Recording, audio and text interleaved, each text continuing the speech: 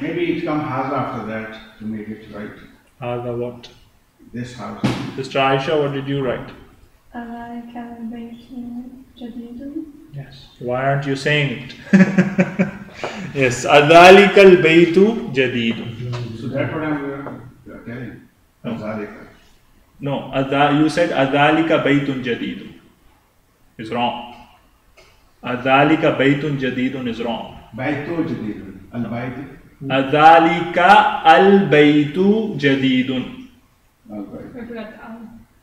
This is the badal. Remember the badal?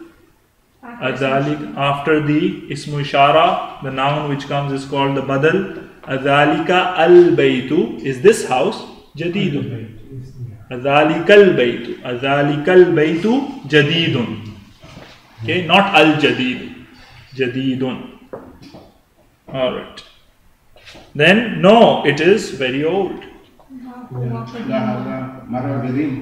La huwa qadimun jiddan. Very old. It is very old. Okay. La huwa qadimun jiddan. Okay. Qadimun jiddan. Huwa. And you will use huwa here because you're talking about bayt. Bayt is masculine. Then, is this car from Japan? Or this car is from Japan, sorry. This car is from Hadhihi sayyaratu min al-Yabani. Hadhihi sayyaratu, not sayyaratun. Okay. Hadhihi as-sayyaratu min al-Yabani. Hadhihi as-sayyaratu min al-Yabani. This knife is from Germany.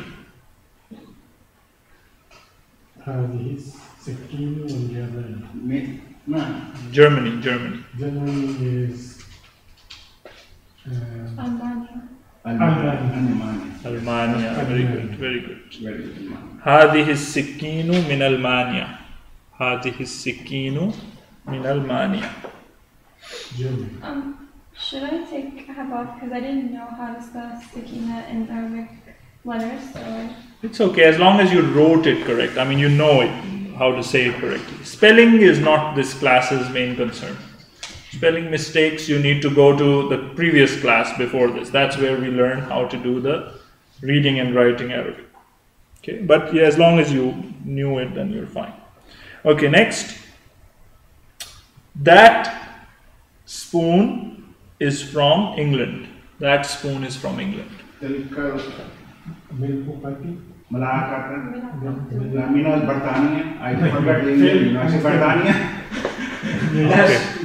Britain. So you changed it from England to Britain. Yeah.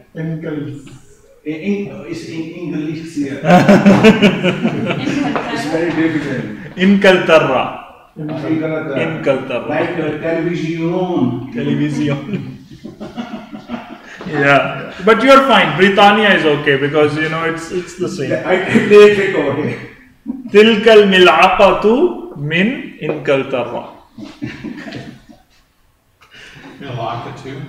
Mil'aqatu. Yeah, mil'aqatu.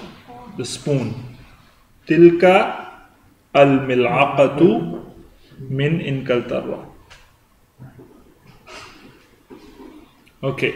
Then this book is for Muhammad. هذا الكتاب لمحمد. هذا الكتاب لمحمد. Yes. هذا الكتاب لمحمد. هذا الكتاب لمحمد. هذا الكتاب لمحمد. Then this doctor is from India.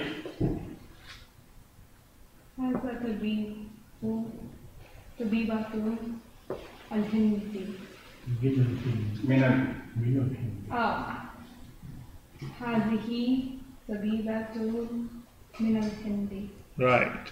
So هذه الطبيبة من الهند.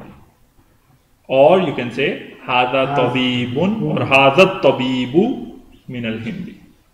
هذا الطبيب من الهند.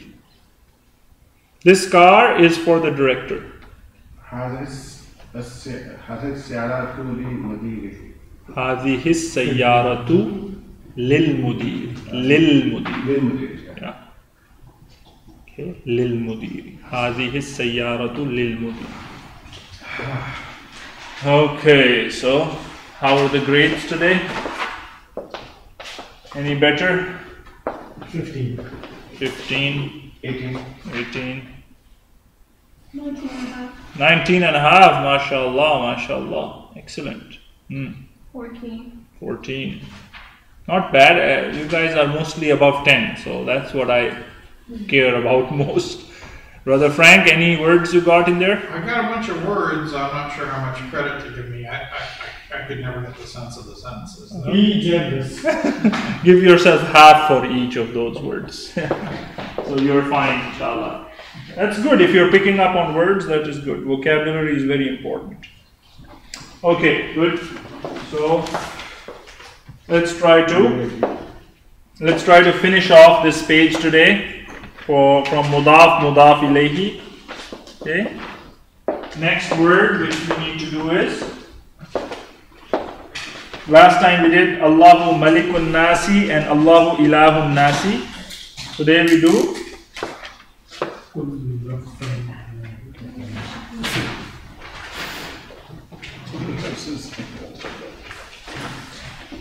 Kullu Nafsin ذائقة الموت.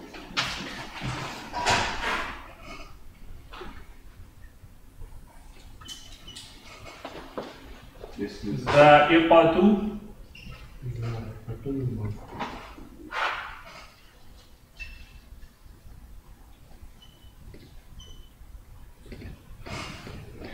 again